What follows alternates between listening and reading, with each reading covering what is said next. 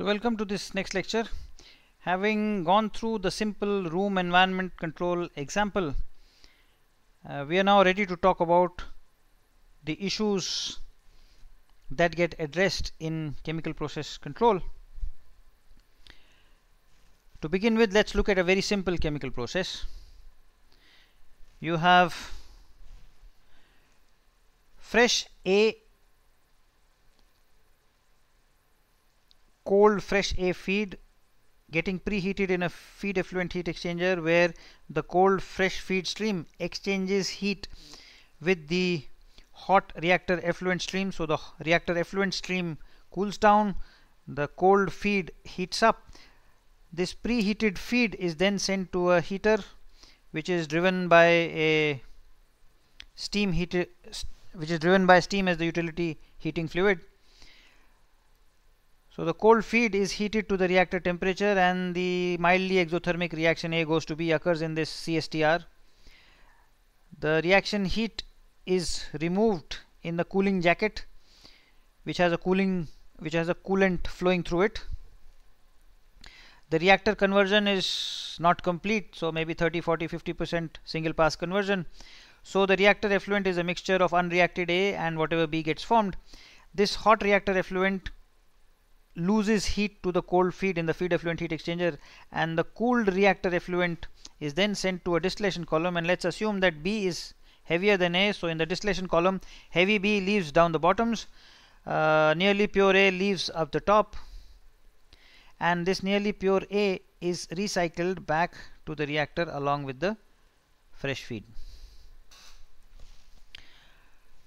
So this simple process highlights two unique features that you will come across almost every continuous process, and these two unique features are material recycle and process to process energy recycle.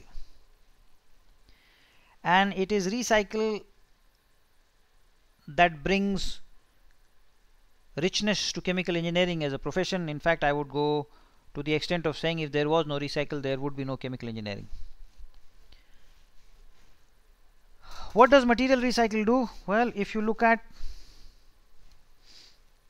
the entire plant, the envelope around the entire plant, and see what's coming and going out of the plant, what you have is the plant takes in A, that's going in, and only B, the product stream, leaves the plant. And if we assume that the product stream is pure, all of the A that enters the plant leaves as B.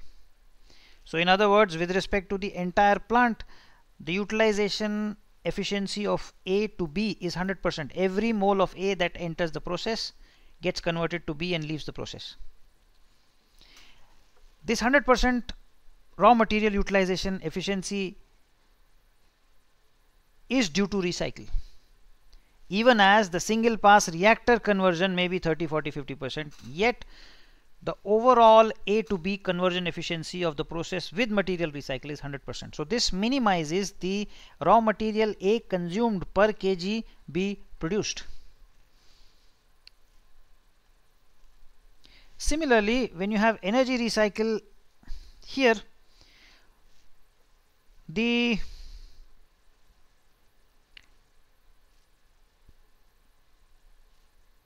stream to be heated to the reactor temperature is now hotter because it has been preheated in the feed effluent heat exchanger, and therefore this heater is smaller. Also, it uses less steam. The utility consumption rate is lower. So the amount of steam consumed per kg fresh A feed processed or per kg B produced reduces because of energy recycle. Of course, this reduction comes at the cost of an extra feed effluent heat exchanger, but please note, if you did not have a feed effluent heat exchanger, A, this heater would be larger, B, you would have to have a separate cooler to cool the hot reactor effluent to the temperature at which it must go into the column. Yeah, so all in all, the energy exchange is giving you energy efficiency benefit. You are consuming less energy from outside. You are having to consume less energy per kg feed processed. You are having to buy less steam per kg fresh A processed. So this is the benefit of material and energy recycle, which is also known as process integration. So process integration minimizes A consumed per kg B produced, that is, it maximizes the raw material utilization efficiency. It also minimizes the steam consumed per kg B product, and of course because of this you get higher process profitability.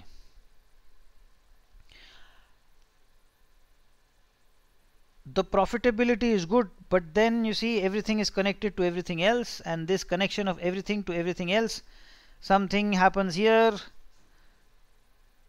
that disturbance propagates to this guy, that disturbance propagates here and here, and then it comes back.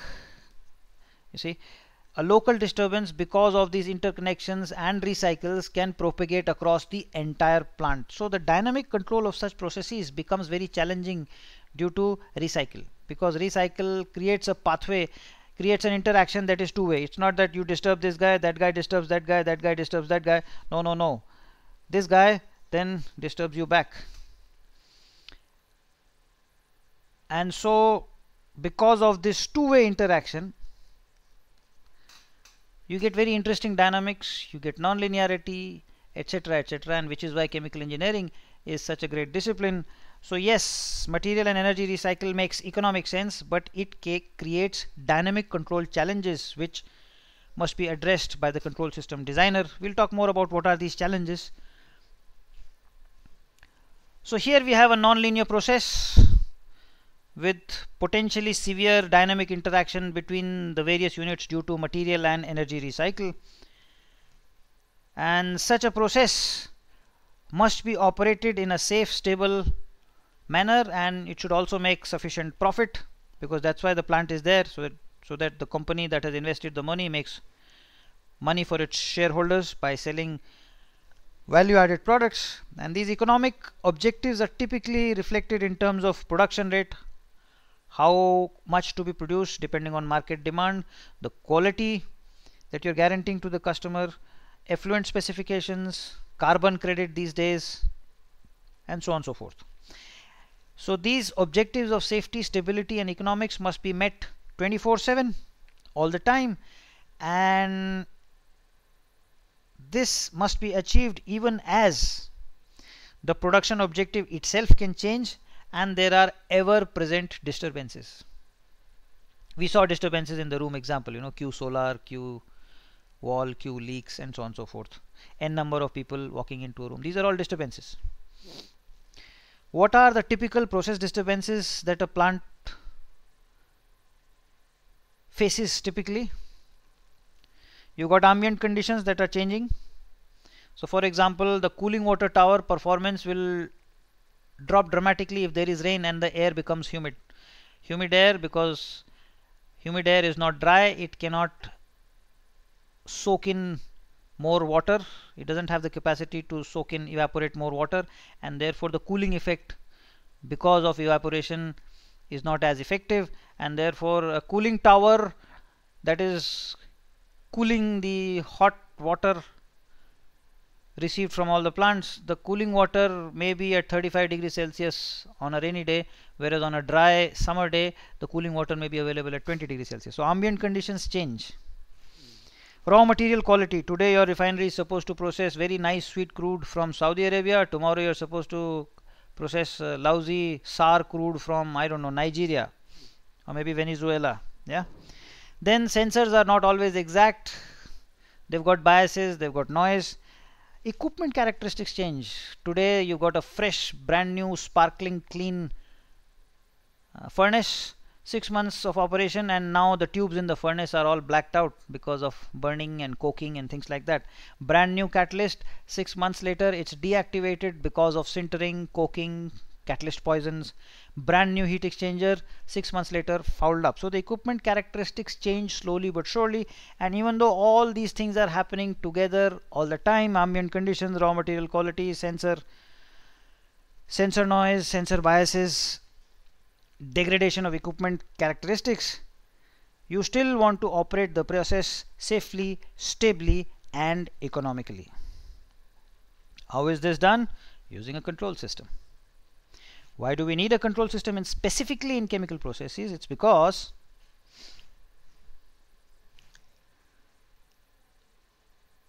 you want safe, stable, and economic operation.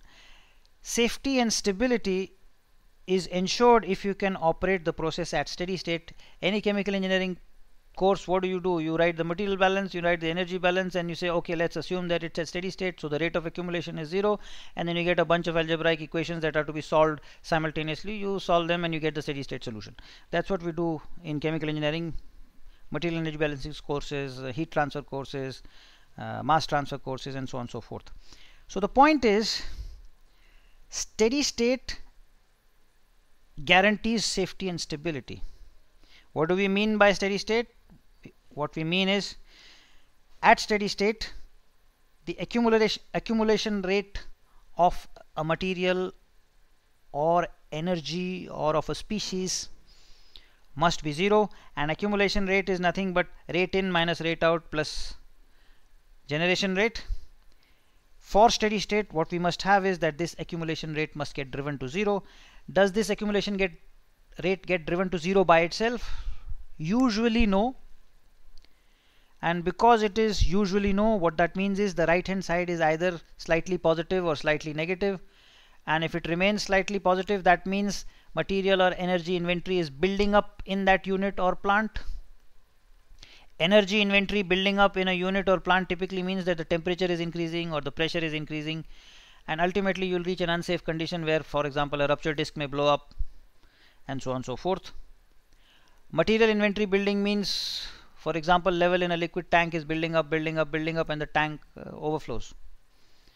Yeah, so if the right hand side of this equation is slightly positive or slightly negative, then that means that particular inventory is either building up or depleting in that unit or in the plant, and ultimately you are going to hit a safety constraint.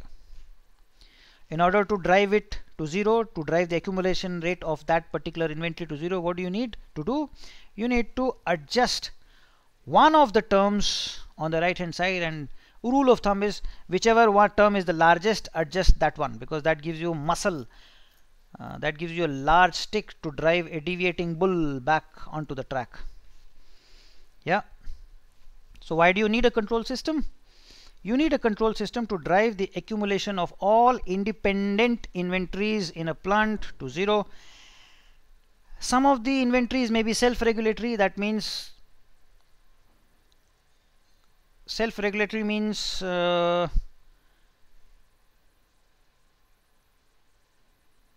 the accumulation rate, because of the behavior of the right hand side terms, automatically gets driven to 0.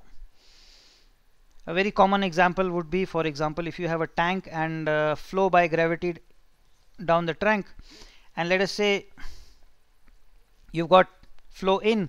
At steady state, this flow and this flow must be 0. Let us say this flow is increased. If this flow is increased, the level will increase to such an extent such that at that increased level the outflow will increase. So the level will increase to the extent necessary such that the outflow balances the inflow, and that's your new steady state. So this is the level in a tank flow by gravity example is self-regulatory. It regulates itself, it reaches a new steady state. There are other examples, we'll talk about them. So there are self-regulatory inventories in a process that regulate by themselves. So you may not need a controller there, but most inventories are non-self-regulatory in nature, and therefore you need to make a control intervention and adjust one of the terms, rate in, rate out, or generation rate, such that the right hand side of the material, energy, or component balance gets driven to 0. Once it gets driven to 0, you get steady state. If you get steady state, safety and stability is guaranteed. So why do you need a control system? You need a control system to drive the accumulation of all independent inventories to zero for steady operation. So a regulatory control system, its primary purpose is stabilization of the process around a steady state or at a steady state. This stabilization happens by driving the inventory accumulation terms to zero, ensuring steady state plant operation. So once you have a plant that can operate at steady state, now you put in the next level of complexity. Okay, guaranteed that this plant is going to be stable, inventories are not going to blow up or deplete, the accumulation terms are going to be zero. Now the next question is, what should these inventory levels be? So for example, reactor temperature is a reflection of the amount of energy inventory in the reactor. So what temperature should I operate this? So you got a temperature controller that's manipulating, for example, let us say the reactor cooling duty. So this temperature controller is closing the energy balance on the reactor. Now the question is, what should be the temperature set point value such that, for example, the yield to the desired product is maximized, selectivity of the desirable reaction is maximized? Then you start asking these kinds of questions. So once you are guaranteed that the regulatory control system will drive the process to steady state, the next question that you ask is, what steady state to operate at? And this steady state is determined by the set points of your regulatory controllers, level controllers, temperature controllers, pressure controllers, level being a reflection of liquid inventory, temperature being a reflection of energy inventory, pressure being a reflection of gas inventory, or in vaporized systems, latent heat inventory. So if you're vaporizing more amount of latent heat is stored in the process, even though the temperature remains the same. So what steady state to operate at is governed by economic considerations, and so you may want to adjust the available regulatory set points to minimize, for example, steam consumed per kg product, to minimize the expensive utility consumption, or to minimize the refrigeration duty of a cryogenic distillation column, or to maximize production because it's a seller's market. Whatever I sell, there is infinite demand. I'm a monopoly. Whatever I sell, there's a buyer desperately waiting for it. So if I maximize production, I maximize revenue and I maximize my profit, and so on and so forth. So this is like, so there's two aspects to the problem. Imagine a bicyclist. Well, this is a lousy bicycle, but it is a bicycle. Yeah, so imagine a bicycle, and there's a chap who's riding the bicycle. Yeah. So with respect to this riding of bicycle, there are two issues that need to be addressed. The first one is the rider must be able to stabilize the bicycle so that it doesn't fall. Once you stabilize the bicycle, now you can start asking the next level of question, which is, how should I ride my bicycle so that I get from point A to point B in, for example, the least amount of time? So what is my optimal riding policy for the bicycle? So the stabilization is regulation, and the riding policy, the route that I must take so that I get from point A to point B in the least amount of time, that would be equivalent to economic optimization. What should be my set point so that my process makes most amount of money or consumes the least amount of utility, or my operating cost is minimized, and so on and so forth.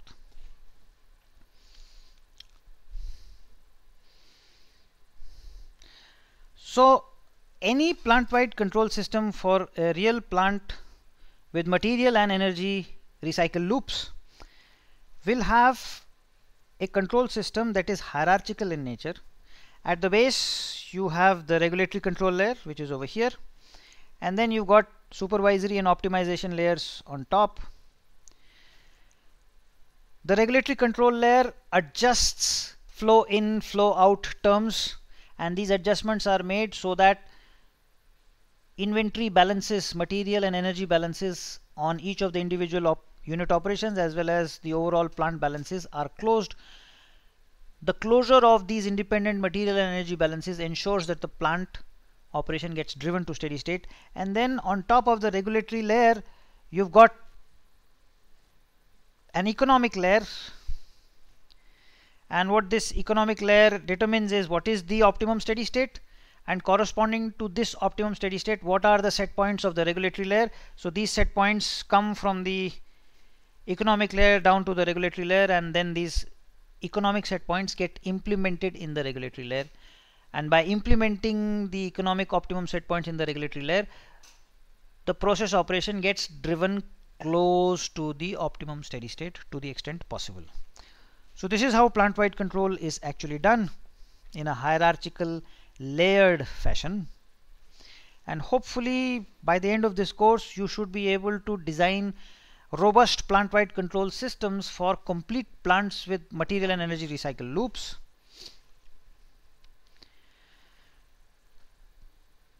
So to summarize, chemical process control systems for continuous processes, which are by far the norm. Why do we need a control system? It's required for stabilization, safety and stability, that is steady operation, as well as for ensuring economic optimality or near economic optimality, so that the plant makes the maximum possible profit. That's the reason why you need a control system. What to control? Well, first of all, the independent inventories. And next, key indicators that determine economic operation. So for example, some set points that are constrained, they should be either at their max or min limit. Unconstrained set points should be adjusted so that their unconstrained optimum is well tracked. This is not a trivial problem, and even for that simple running example we talked about a marathon run versus a 100-meter sprint, you could see that there's a lot of thinking and process insight that goes into deciding what constitutes a process variable which, when controlled, gives near optimum operation. Once you know what to control, the next issue is what to manipulate. And unlike mechanical and aerospace systems, in chemical processes there are many options. And just to give you an example, here is a tank. So flow in, flow out. You could have inflow under flow control, material balance is closed by this level control. This is one option. Or you could have an alternative option where the outflow stream is under flow control and level is controlled in this way. Both of these control systems are ensuring closure of the material balance on the liquid tank. Which one to implement? Why? So this is just two options. If you have more number of valves, if you have more number of units, interconnections, the number of options actually multiply combinatorially. Which ones make sense, which ones do not make sense, that also requires some level of understanding. And then once you know what to control and what to manipulate, the quantitative algorithms that shall be used for manipulation, and we just talked about a few: on-off control, P, PI, PID control. And you can see that the top three chaps, answering these questions requires process understanding. You must understand your process well before you can control it. The quantitative algorithms and their tuning for good control, good dynamic control, that is the remit of control theory. We are going to cover both aspects, process understanding and control theory, in sufficient detail so that you get comfortable with designing effective control systems for entire integrated chemical plants. So that's our course outline in short. We're going to do control theory, which is material that is available in all textbooks. We're going to also do control structure synthesis, what to control and why, what to manipulate and why. This material is much more obscure and it is not available in textbooks, so I would strongly encourage that you go through the lectures carefully and not miss lectures, because the material that I'm going to give out with respect to designing control systems for entire plants, entire integrated plants with material and energy recycle, is not available in textbooks. Okay. So this course shall cover both aspects in sufficient detail. I'm just going to give you an example cumene process. So cumene is produced by the reaction of addition of propylene, Friedel-Crafts alkylation of benzene with propylene over acid catalyst. This will give you cumene, which is C9. So cumene is like this, you know, benzene plus propylene. This is propylene. 1, 2, 3. Yeah, this is propylene.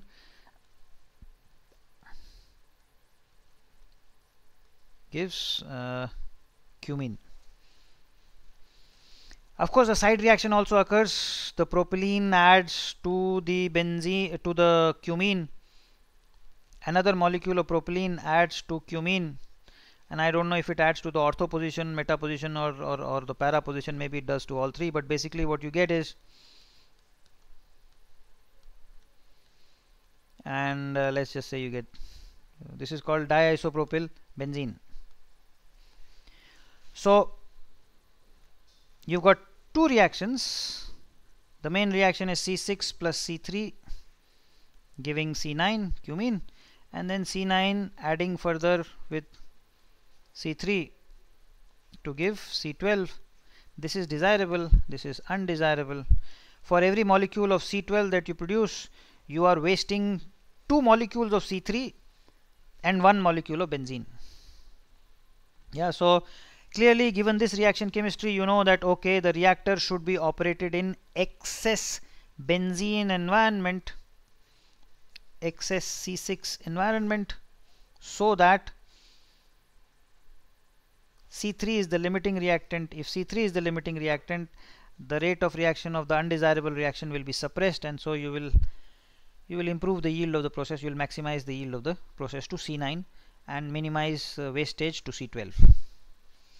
Yeah, so the process is like this. You get fresh benzene mixing with recycled benzene, propylene, and propylene has some propane in it, inert propane in it. These are preheated and then vaporized and heated to the reaction temperature in a furnace. So the vapor stream goes to a packed bed reactor, and the packed bed reactor is cooled because the reaction is highly exothermic. It's a highly exothermic system. So the tubes contain the catalyst, and the reaction mixture flows through the tubes. Because of the release of heat due to reaction, the tubes are very hot. What you have is pressurized hot water circulating on the shell side at a very high rate. Because the circulation rate is very high, the temperature rise of the pressurized water is very small. But then this pressurized water goes to a flash drum. The pressure in the flash drum is lower than the pressurized reactor pressure, and therefore the pressurized water flashes.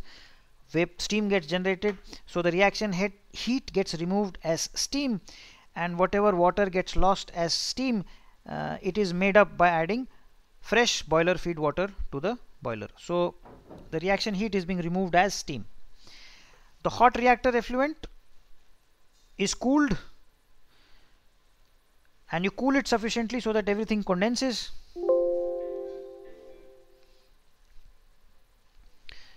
And the liquid is then sent to a stabilizer column. The stabilizer column removes the C3 as fuel gas, any unreacted propylene, and the propane that is coming with the propane stream is vented as vapor distillate from the stabilizer column. C6, C9 and C12 leave down the bottoms.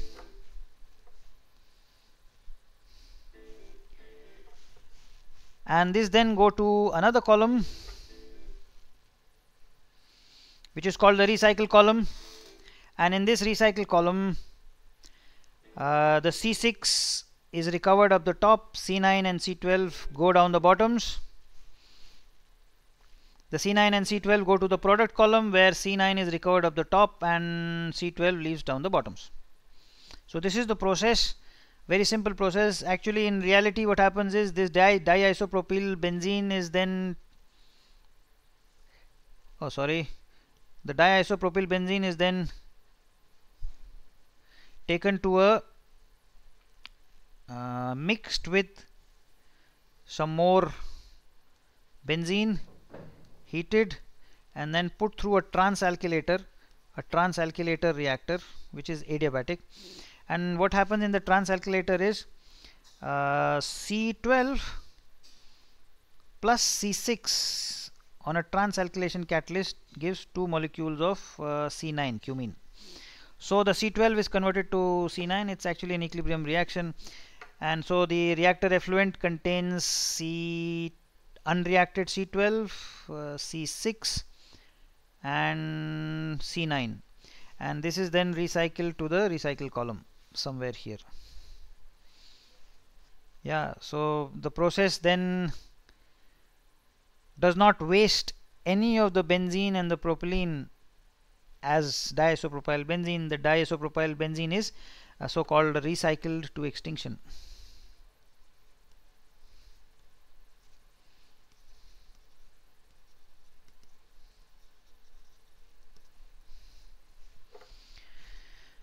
So this is the process. Hopefully by the end of this course you will be able to design effective control systems for these kinds of processes. So that's the idea, and I hope you enjoy the rest of the course. Thank you for your attention. Hope to see you again next time.